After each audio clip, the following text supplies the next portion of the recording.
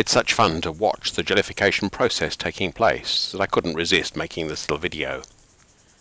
It's so easy, you just slurp up the goo in your little pipette thing and you dribble it into the oil. And if you've got the oil sufficiently deep and sufficiently cold, it will form perfect spheres. If you haven't, it'll form sphere-like blobs, and either way they'll be beautiful.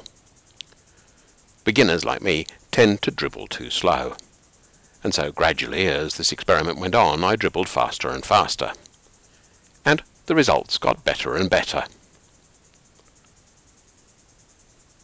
This is one of the easiest molecular gastronomy techniques, and it's one that is beautiful and delicious. Try it. You'll like it.